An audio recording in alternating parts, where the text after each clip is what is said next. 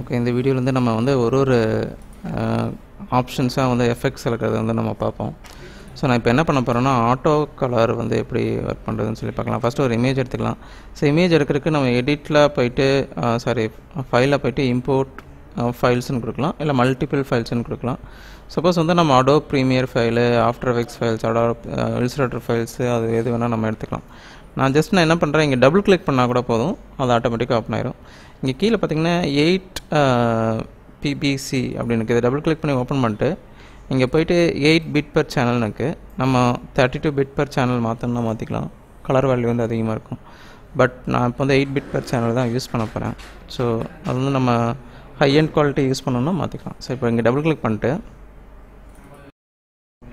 இப்போ இதில் ஒரு இமேஜ் வந்து நான் சூஸ் பண்ணிக்கிறேன்.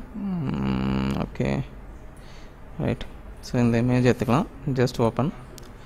இப்போ இந்த இமேஜை வந்து நான் ஒரு காம்ப்குள்ளே போடுறேன். ஸோ காம்ப் இன்னும் க்ரியேட் பண்ணல. க்ரியேட் பண்ணுறதுக்கு இங்கே போய்ட்டு நியூ காம்போசிஷன், இல்லைன்னா இங்கேயே கிளிக் பண்ணோம்னா ஒரு காம்போசிஷன் க்ரியேட் பண்ணிக்கலாம். ஜஸ்ட் ஓகே, இதில் வந்து கிளிக் பண்ணி ட்ராக் பண்ணிக்கலாம். ஓகே, ஸோ இப்போ இதை வந்து நம்ம என்ன பண்ணுறோம் அப்படின்னா, ஆட்டோ கலர் வந்து அப்ளை பண்ண போகிறோம். ஸோ ஆட்டோ கலருக்கு என்ன பண்ணுறோம் அப்படின்னா, இப்போ எஃபெக்ட்ங்கிறது இங்கே இல்லை. இங்கே பார்த்தீங்கன்னா எஃபெக்ட் அண்ட் ப்ரீசெட்ஸ் இங்கே இருக்குது. ஸோ இதில் கிளிக் பண்ணிட்டு கிளிக் பண்ணால் லோட் ஆகும். ஏன்னா எல்லா எஃபெக்ட்ஸும் இங்கே லோட் ஆகிட்டுருக்கு. ஓகே, லோட் ஆகிடுச்சு. நான் இங்கே போய்ட்டு ஆட்டோ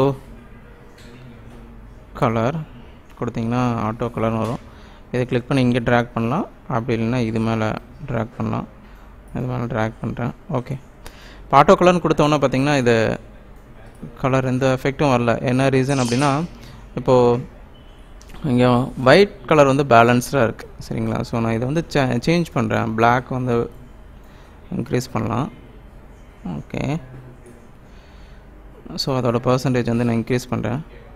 பார்த்திங்கன்னா இங்கே ஒயிட் வந்து வேல்யூ வந்து பிளாக் வேல்யூ வந்து இன்க்ரீஸ் ஆகிட்டுருக்கு. ஓகே, சப்போஸ் நான் இதை கம்மி பண்ணிவிட்டு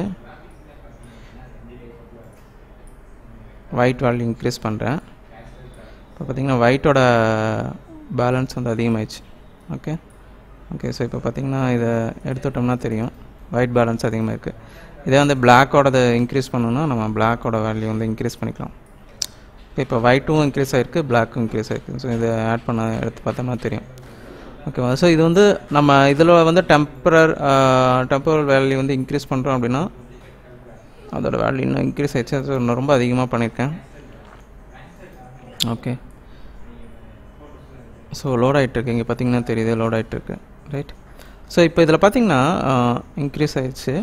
இப்போ இங்கே நம்ம பார்த்தோம் அப்படின்னா பிளெண்ட் வித் ஒரிஜினல்ஸ்னு இருக்கு இல்லைங்களா? இது என்னென்னா, இப்போ வந்து ஒரிஜினல் இமேஜ் கூட இந்த எஃபெக்ட் வந்து எவ்வளவு ரியாக்ட் ஆகணும் அப்படிங்கிறது. அதாவது இப்போ நம்ம ஃபோட்டோஷாப்பில் பிளெண்ட் மோடுன்னு ஒன்று இருக்கும், இங்கே கூட இருக்குது. இங்கே பார்த்திங்கன்னா மோடில் என்ன டைப் ஆஃப் மோடு அப்படின்னு சொல்லிட்டு ஆடு, சப்ட்ராக்டு, ஓவர்லே, சாஃப்ட் லைட், அது அந்த மாதிரி இது வந்து பிளெண்ட் மோடில் நம்ம எவ்வளவு வந்து இது கூட ரியாக்ட் ஆகணும்னு சொல்கிறோம்.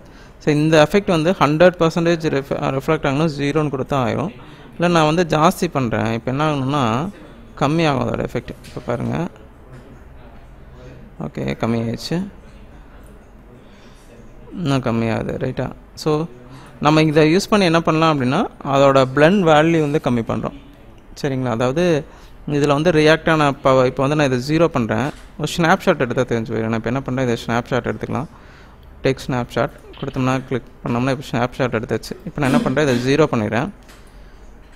ஸோ கிளிக் பண்ணி 0. ஓகே, ஸோ இப்போ நான் கம்பேர் பண்ணுறேன். இங்கே பார்த்தீங்கன்னா தெரியும் டல்லாக இருக்குது. சரிங்களா? இப்போ வந்து ஏற்கனவே இருக்கிறதோட ஃபேடாக இருக்குது. ஓகேவா? இது வந்து நம்ம ஃபஸ்ட்டு ஸ்க்ரீன்ஷாட் எடுத்த வேல்யூ.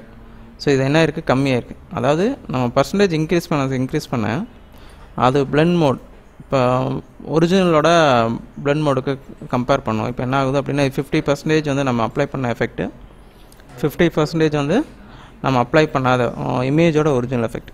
புரிஞ்சுங்களா? ஸோ அதுதான் வந்து பிளெண்ட் மோட். இங்கே மேலே பார்த்தீங்கன்னா ரீசெட்னு இருக்குது. சப்போஸ் நம்ம எதாவது சேஞ்சஸ் பண்ணிட்டு இது வேண்டாம் அப்படின்னா ரீசெட் கொடுத்தோம்னா எல்லாமே ரீசெட் ஆகிடும். ஸோ இதுதான் ஒரிஜினல் இமேஜ். ஓகே, இந்த வீடியோ உங்களுக்கு பிடிச்சிருக்குன்னு நினைக்கிறேன். இதோட கண்டினியூஷன் வந்து நெக்ஸ்ட் வீடியோவில் வந்து நம்ம பார்ப்போம்.